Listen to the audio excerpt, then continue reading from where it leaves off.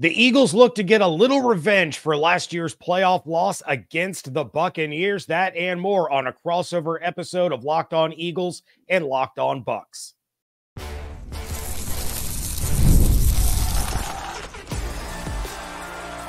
You are Locked On Eagles, your daily Philadelphia Eagles podcast. Part of the Locked On Podcast Network, your team every day.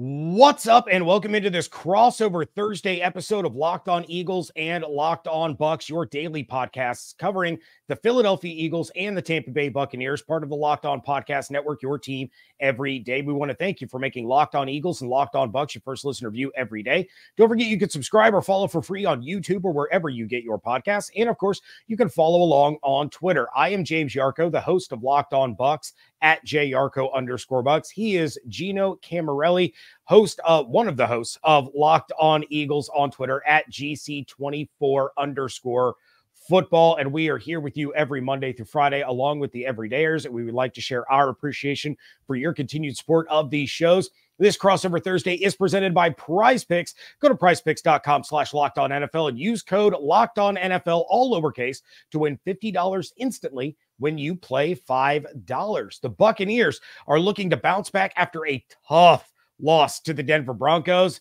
and we're going to talk about what's going on with them coming up in a little bit. But let's start with the visiting team, the Philadelphia Eagles, who just got a huge road win over the Saints. Buccaneers fans, thank you for that. But they come off that big road win last week. Gino, some major injuries to some key players there on Philly's offense. But what is the biggest story on the offensive side of the ball this week in Philadelphia? I think you hit it right on the head. Who's actually going to make the trip down there at the wide receiver position? And I don't know what it is about the Bucs, but anytime they're going to be playing the Eagles, A.J. Brown just seems to be injured. But it was an unfortunate soft tissue injury. Hopefully he comes back after the bye next week when we face the Browns. DeVonta Smith, he could potentially be out with a concussion after a vicious blindside hit on him. You lose a rotational player in Britton Covey, who was getting a decent amount of target share with A.J. Brown being out. So you're potentially saying your number one wide receiver in this game might be Jahan Dotson. But the other part of it is, if you bank on those guys that you have hit home runs with in the past, Saquon Barkley, Dallas Goedert, like they did on that last drive to go and beat the Saints last week, that's where your haymakers are going to come in. Those are the guys you got to worry about. But when it comes to playing personnel, I don't even know if you have enough bodies to play 11 personnel with this Philadelphia Eagles team come Sunday. Yeah, and that's kind of the interesting kind of caveat to this game for the Eagles, right? Is that they do have the bye next week, and the Eagles are a team with playoff aspirations. They feel that, they can win this division, who's being led by the Washington Commanders, just like we all saw coming. So do they rush back A.J. Brown because of the injury to DeVonta Smith, knowing that you have that bye on the other side? And, that's when you're really going to need him to be healthy. And hopefully DeVonta Smith is healthy. The Bucs are dealing with their own guy that's had a concussion that's been out for 2 weeks. And you're right, that hit on Smith was vicious. Then there was a late spear to his unhelmeted head that went uncalled. So it's an interesting balancing act that Philadelphia has there of, they want to win this game. Obviously they would, this might be a game that they need to win when it comes to the end of the season for tie-breaking purposes, the strength of schedule, the conference record, all of those things. But you don't want to do it to the detriment of your star players. That's exactly it as well. And especially if the defense, which you got to talk about that side of the ball, can play as well as they did last week. And I'm not saying they're going to pitch a near shutout like they did last week when it came to keeping a team that scored 90 cumulative points in the first 2 weeks to only scoring 1 touchdown. That was huge for them. But I think ultimately with this defense, how do we keep everything underneath for Tampa Bay? Because we know Chris Godwin, Mike Evans. I've seen Mike Evans eat this Eagles team alive for a decade and a half now. I saw it back in 2015 when him and Jameis Winston came up to Philly and danced all over Lincoln Financial Field. Those guys are going to make plays downfield. but the Eagles did a really good job last week taking away Rashid Shaheed in the downfield areas. He's one of the best guys in terms of getting those explosive plays. They allowed a ton of explosives in the first 2 weeks. I'm sure Tampa will have opportunities to do that in this game, but if their defense goes out there and establishes the line of scrimmages with guys like Jalen Carter, who had one of the best games you'll ever see when it comes to a tape perspective from an interior defensive lineman, and Jordan Davis looked really good, and their secondary has looked really good. It just comes down to how many times can the defense bail you out yet again. The offense, they have to get hot. They haven't scored any points on their first 2 drives of the first 3 games. So it's going to be a balancing act. Can this Eagles team defensively and offensively play 60 minutes? And they have yet to do so.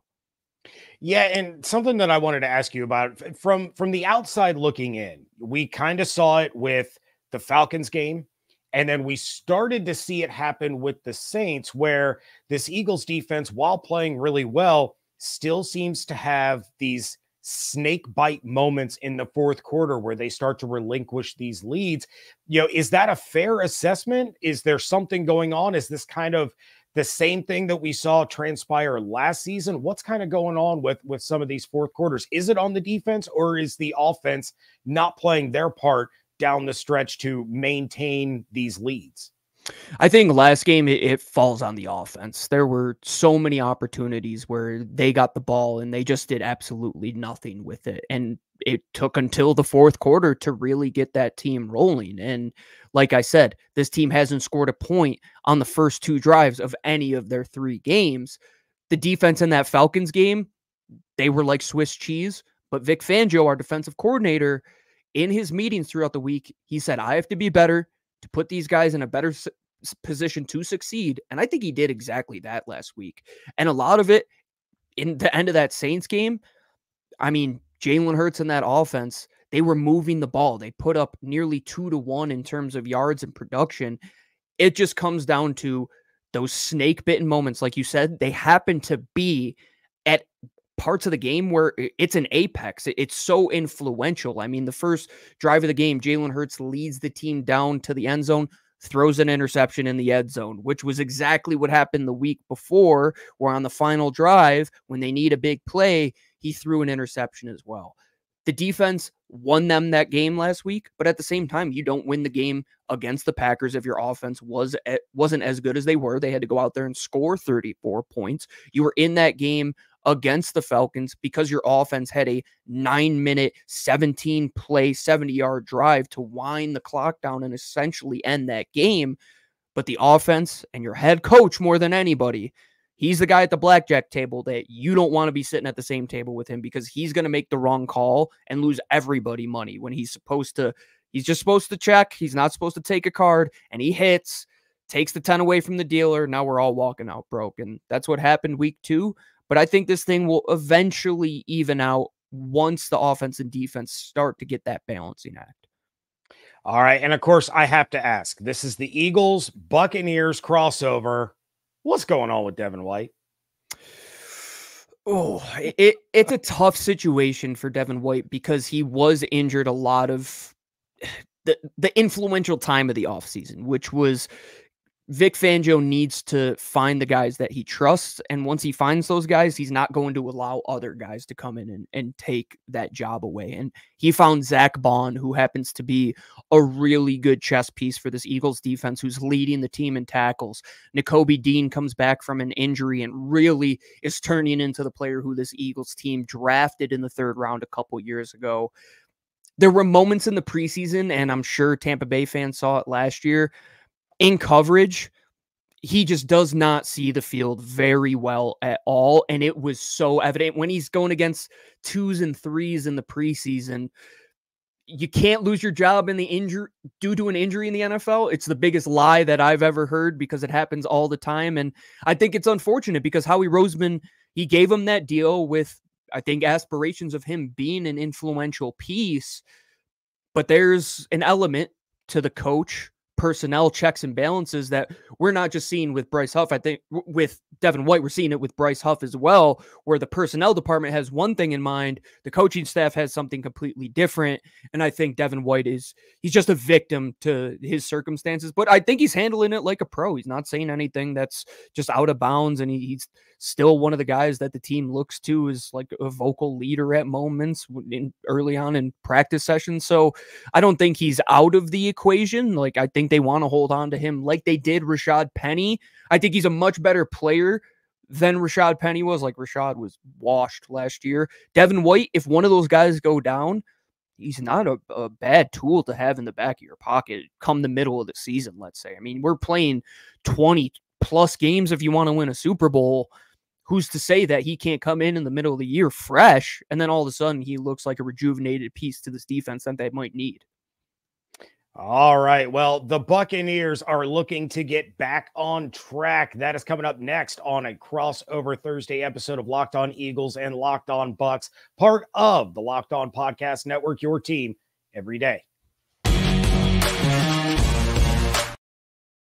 You all know how much I love going to live events, concerts, sporting events. I'm constantly talking on this show about a concert or a game I'm getting ready to go see. And the first place I'm checking out when I look for tickets is Game Time. Game Time has a new feature called Game Time Picks that makes getting tickets for your favorite live events even easier.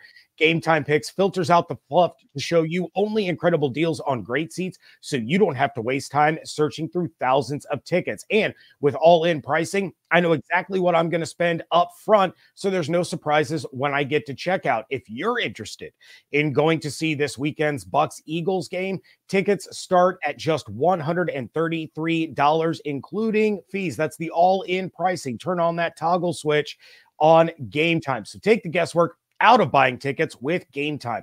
Download the Game Time app, create an account, and use code LOCKEDONNFL for $20 off your first purchase. Terms apply. Again, create an account and redeem code LOCKEDONNFL for $20 off. Download Game Time today. What time is it? Game time. Thank you again for making Locked On Eagles and Locked On Bucks your first listen or view every single day. Every dayers, make sure you're coming back tomorrow. Locked On Eagles is going to give you your final preview of the game. I will be doing the same over on Locked On Bucks. But in the meantime, check out the new Locked On NFL today. It is twice a day with the madman Tyler Rowland and the barber Tony Wiggins, plus the Locked On local experts giving you an unprecedented view across the league. It's Locked On NFL, and it's twice a day. Check it out as your second listen. All right, we're going to flip things over to the home team and talk about the offense a little bit. An offense that decided not to show up against the Denver Broncos while they made Bo Nix look like Broncos Peyton Manning. It was hideous. It was ugly. And that freaking Sean Payton, we just can't seem to escape his wrath no matter where he is. But on the offensive side of the ball, things are starting to look up a little bit for the Buccaneers. On Wednesday, Luke Goedeke, their starting right tackle, who has been out the last 2 weeks with a concussion, did return to practice. That is huge. It is huge in terms of run blocking. It is huge in terms of pass blocking. Baker Mayfield in week 1 against Washington with Goedeke on the field was sacked one time. Over the last 2 weeks against the Detroit Lions and the Denver Broncos, he has been sacked a combined 12 times. That is insanity. That is absolute insanity. And Luke Goedeke elevates the rest of the starting offensive line. He's not the best offensive lineman. That's obviously Tristan Wirfs. But the faith, the trust, and the collective unit is better when you have all 5 starters out there. The Bucs have also been terrible in the run game for the most part. Goedeke is going to help that out, but so is the fact that Bucky Irving is now going to have an increased role that Todd Bowles said that he has earned. Bucky has had almost half the offensive snaps of Rachaad White, and he has almost double the production. He has the Bucs' 2 longest runs of the season, a 31-yarder in week 1, a 32-yarder in week 3. But even if you remove those 2 runs from his yards per carry average, he is still getting nearly 4 yards a carry compared to Rachaad White's 2.1. So Bucky Irving brings an elusiveness, an electricity, and I'm sure even Eagles fans saw that Madden joystick move that he put on the Broncos defense on Sunday. So Bucky Irving getting a larger piece of the offensive pie can go a long way for this Bucs offense.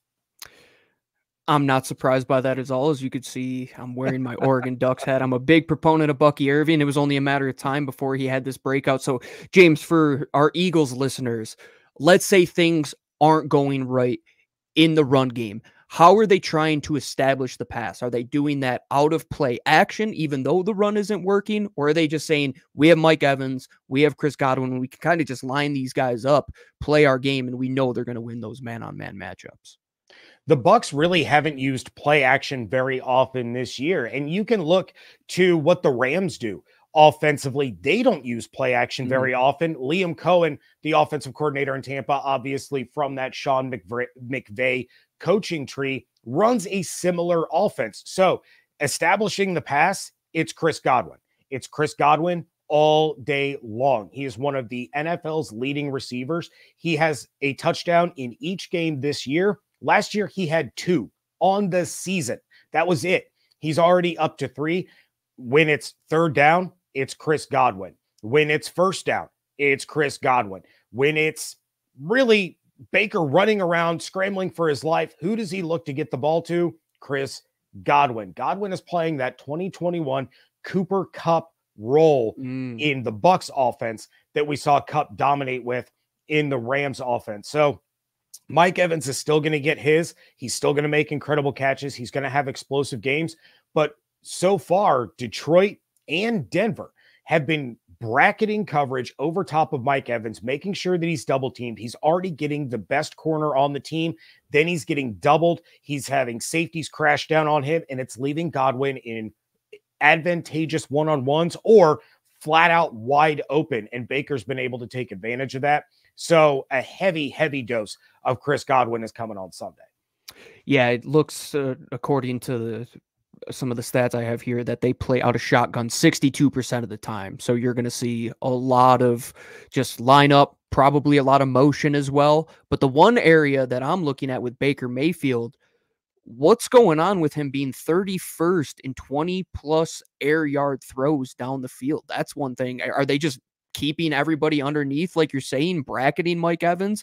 Or has he just been playing cover 6 world? We're going to just check down to death like these guys are doing in this modern day, where the downfield explosive threats aren't as lethal as they have been in the last couple of years. It's been a lot of slice and dice. It's been a lot of taking what the defense gives them, which is why Godwin has gotten so many receptions. They're really just trying to keep the drive moving. It can be 3 yards here. It can be 5 yards there. It can be right at the sticks. Not a lot of deep shots taken so far this season. He had a really nice, deep touchdown pass to Jalen McMillan in week 1. He had a really nice, I wouldn't call it deep, it was a 20-plus yard touchdown pass to Mike Evans in week 1. Even Godwin's 41-yard touchdown catch in week 2 was a catch and run. Godwin did most of that with his legs. So they're really not taking a lot of deep shots, which has helped Baker's accuracy. It has helped his efficiency, and it has allowed the Bucs to sustain some of these really, really long drives. On the flip side, though, talking about the defense, this is where Eagles fans are probably going to start licking their lips a little bit. They give up 88 rushing yards to Jaden Daniels in week 1. Bo Nix looked like a dual threat machine. I didn't know if it was Bo Nix or it was Josh Allen, the way he was using his legs. No sacks for this Buccaneers defense in 97 consecutive pass attempts. Wow. Think about how much sacks are up through the first 3 weeks of this NFL season. The Bucs have none in 97 consecutive pass attempts. Now, what might change that a little bit is Vita Vea returning to practice on Wednesday. That could be huge. I figured if they were going to get any of these injured guys back outside of Luke Goedeke, Vita Vea was an outside chance, but similar to what we were talking about with the Eagles, the Bucs have a short week after this game. They have the Falcons on Thursday night. Do you really want to rush Vita Vea and Kalisha Kancey back onto the field, then ask them to turn around and play 4 days later? If Vita Vea plays, I would expect it to be a limited role, mostly on rushing downs, help contain Saquon Barkley in that aspect. But no team has had more pass attempts against them than the Tampa Bay Buccaneers, and they are the only defense in the NFL to not allow a passing touchdown this season. How you set that up, it kind of just plays into the personnel that the Eagles have, right? It's like, if you're looking at the rush game, like, is Tampa able to set the edge? I think that's probably one of the problems you've seen against Jaden Daniels and Bo Nix. And Jalen Hurts, he's one of those guys that he'll take advantage of those areas. But the one thing, the Eagles, their entire right side of their line left the game last week. Lane Johnson goes out with a concussion. Mekhi Becton looks like he has a wrist injury. We'll see if both of them are going to play. But you talk about the limited amount of sacks, the amount of pressures that the Eagles have given up, where Jalen Hurts has escaped the pocket, sometimes for good, sometimes for bad. It's going to be really interesting to see if a Bucs team that you're saying, when is the dam going to break? Like this, it can't go 970 snaps and not get a sack, right? Like, it has to hit home at some point. And the same thing for Jalen Hurts. Like, when is he going to stop escaping the pocket and step up instead of escaping the pocket? So I think it's going to be a real fun game on the right side of that line, especially if Vita Vea is back. I would shade him to Tyler Steenside, who is our backup guard, and just, I don't know, double team him and let everybody else try to win their one-on-ones. But when it comes to playmakers on both sides of the ball, I think the Eagles, once again, they're going to have to protect it. There's guys on that back end of the Tampa Bay defense. Like you said, they haven't allowed a passing touchdown. Jalen Hurts has given other teams opportunities to make plays on the ball. And I've said this the past two crossovers, actually. I said it to Ross Jackson last week. I said, if Tyrann Mathieu has an ability to keep his eyes on the quarterback, Jalen Hurts is going to let him make a play on the ball. What does he have? An interception. Jesse Bates, the week before that, with host Aaron Freeman, I said the exact same thing. I hope that it's not 3 for 3 with Tampa. You have to play what the Eagles do best. Run the ball against that Tampa front that hopefully is going to allow opportunities. But I still would go over to FanDuel and bet a Jalen Hurts anytime touchdown, because he just has this sickness right now, man. He's going to give you a couple chances.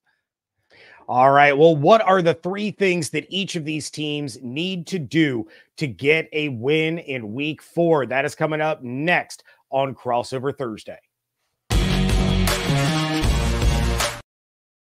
NFL fans, you can start the season with a big return on FanDuel, America's #1 sports book.